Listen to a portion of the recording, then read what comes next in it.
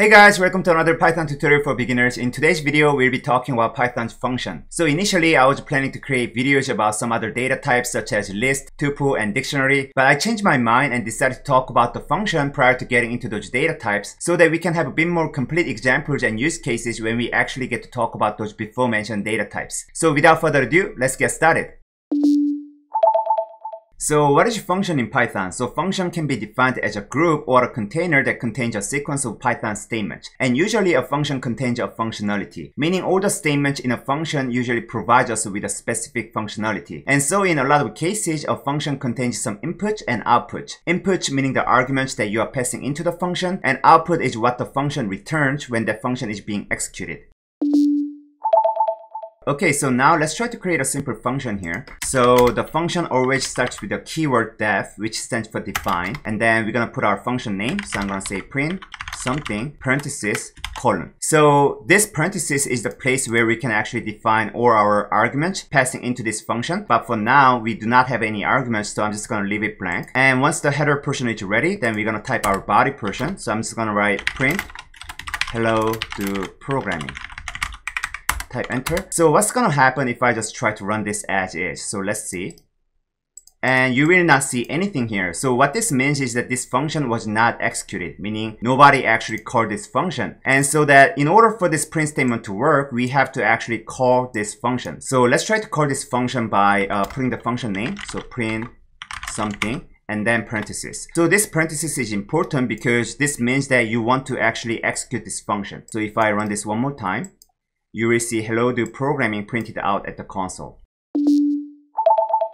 So now we have a basic syntax of the function here. I want to clarify the difference between method and a function. So both method and function utilize the exactly same syntax, meaning that it starts with the define, the keyword, and then we have a function name or the method name followed by the parenthesis, and it always ends with a colon. And the only difference between method and function is that method sits within the class and function don't. And I know that we haven't actually talked about the Python's class just yet. So I prepared a simple surface level difference. So as you see in the screen, we refer this def highlighted in red as a method because it sits within the class, meaning that it has an ability to alter this class, this object state. On the other hand, we call this def as a function because it's outside of the class so that it cannot actually alter any object state, rather it just operates on it. So as one of the examples, we've talked about the string method in previous videos, and I've called them as method, not as functions, because it sits within the string class. So let me confirm this by typing help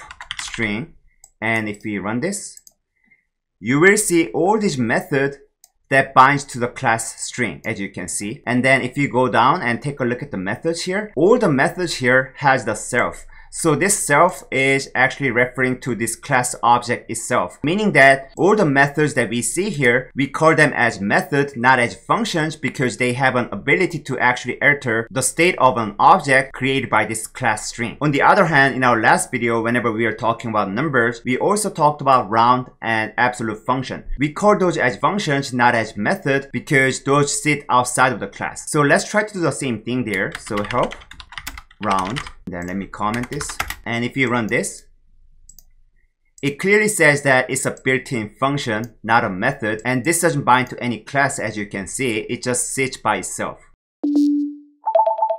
So now let's try to talk about the advantages of using function. I'm going to show you some examples where we can see the advantages of a function at base level. So let's say that we have a set of print statement where it prints out some messages about your daily routine. Let's assume that everybody works, exercises, eats, and sleeps. And let's also assume that you want to print this out for 5 different people. So I prepared some examples here. So the print statement that I've just copied and pasted as an example contains total of 40 lines of code. And we can clearly see that this is not a good way to program because it contains lots of redundancies, as you can see. And every time a new person comes into our program, we are increasing the number of lines of code by 5, which is not practical for a simple operations like this. And this is where function comes in, and obviously we can also use loops or other techniques to handle this situation, but for this example's sake, let's say that we're only gonna use functions. So I'll first create a function called print weekly stats. So def print weekly stats, parenthesis, colon, and then print some empty string. When we create a function, it's a good practice for us to always put a function comment by using a triple double quotation like this. And the Python will automatically put some metadata information like this. And in here, we can specify what this function will do. So I'm just gonna say print weekly stats for different people.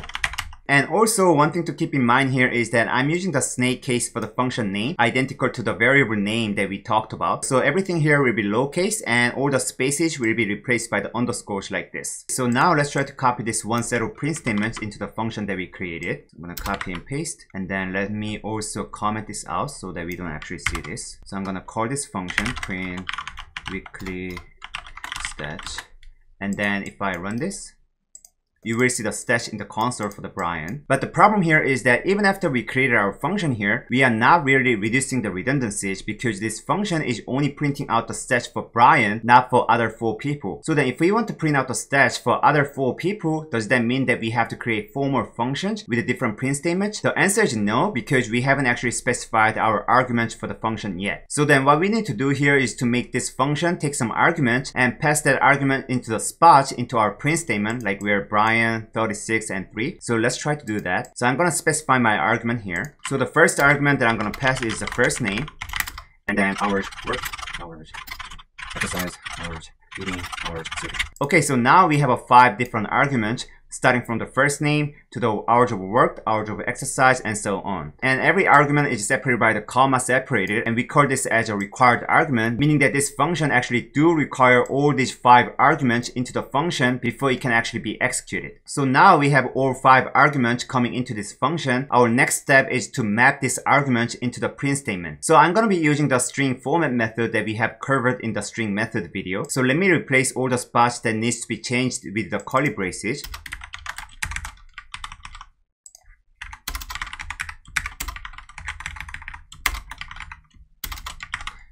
Okay, so now we have a total of 5 curly braces. Let's try to use the format method. So this is a string class that we have here. I'm going to type dot format and then put the first name here. And upon you actually typing the first name, this first name actually was enabled, meaning that we are actually utilizing the argument first name coming into this function, into this print statement. So let me do the same thing for all other print statements here.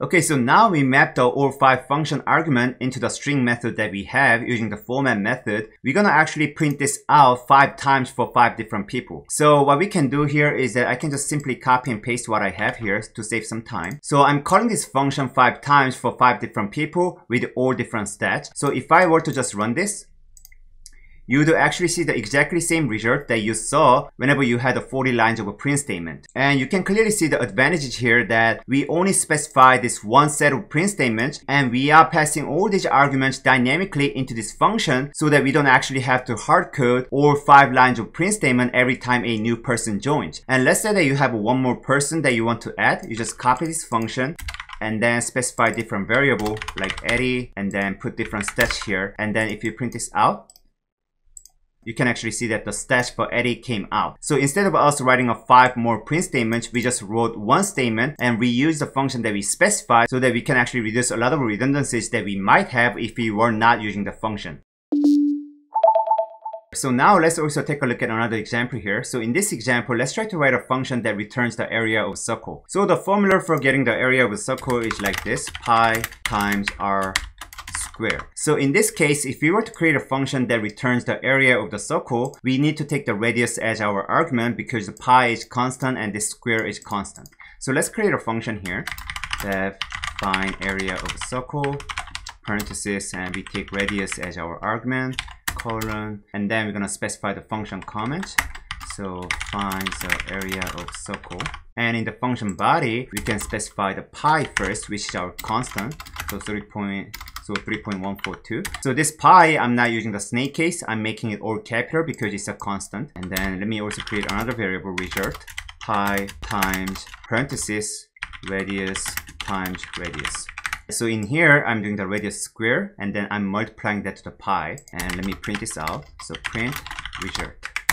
And if you were to call this function, but before we call this, let me comment this so that we don't see the print statement. So let's call this find area circle, and then specify the radius like that, 5. And if you run this, you will see 78.55, which is the area of the circle if the given radius is 5. So this example is a bit different from above example in that we are not really reducing a lot of lines here by creating a function, but by us creating this function here like this, we are still providing better readability and portability compared to us just writing this formula in the script here, because this function serves a specific purpose, which is to find the area of the circle, and because we group this functionality into this function, we can easily reuse them not only in this script, but in another Python script. So let me show you a quick example of what I mean by this portability. So let's say that you have a different Python file and you want to actually use the same function that you created here. Then all you have to do is just go to project folder and create another Python file, function2. And from here, you can actually import the function that you created in this file into this file. So what I'm gonna do here is that I'm gonna do from function. So what I did here is that I'm actually referring to this folder name function, and then this second function is the Python file name function, import find area of circle. And then from this point on, you can just call that function. So find area of circle with different radius like 7. And if you run this, you will see 153.958, which is the area of circle based on the different radius that we have here. Okay, so the final topic for this video is the return statement. So far, we have two examples of using the functions, and neither of them are returning anything. You might think that they returned something because it printed something out into the console, but in fact, it did not. The print statement was just executed within this function so that we can actually see the result into the console, but this function itself is not returning anything because it does not have any return statement. So we call this kind of function as a void function, where the function actually does something, but it's not returning anything. So then how can we check that this function is not returning anything? We can simply wrap this function call into the print statement. So if I do print this function, so what I'm doing here is that I want to actually see the result into the console. That's why I'm printing this function call as is. So if I run this, then you'd actually see 78.55, which was printed out from this line, but you will also see none here because this function is not returning anything, and that's what none means, meaning that this function does not have any return statement, and thus if you actually print out the call for this function, you will get none. So then how can you actually make this function return something? All we have to do is just put the return statement at the end. So I'm gonna do return result. So what I'm doing here is that this function will actually return the result that we have calculated up here. So if we run this one more time, you will see two results, one coming from this print statement and the other one is coming from the return statement here. And we are actually seeing the result that this function returned because we are wrapping this function call into the print statement. And one thing to keep in mind about this return statement is that when Python hits the return statement, it will ignore all the codes that's below the return statement. So what that means here is that if I put this return statement right before the print statement like this and run this, you will only see one result coming from this return statement, not from this print statement, because this print statement was ignored because the Python's interpreter already found the return statement and function's execution was terminated, so that nothing below return statement actually gets executed. So I know that we've been using lots of print statements for all our previous videos because print statement is just an easy way for us to check the result of our program in the console as a visual validation of what we are doing. But when you actually get into the actual programming, you wouldn't be using print statement as frequent as what we have here, because the print statement only prints out whatever you've specified inside the print statement into the console, and it does not return anything. And so a lot of print statements will be replaced by this return statement in the function, and having the print statement in many different places will generate lots of noises, and oftentimes those noises will create unnecessary complexities in your development and debugging lifecycle. This doesn't necessarily mean that we're gonna be stopped using the print statement for our upcoming videos, but I just want to bring this up so that you can have a clear distinction between the print versus the return.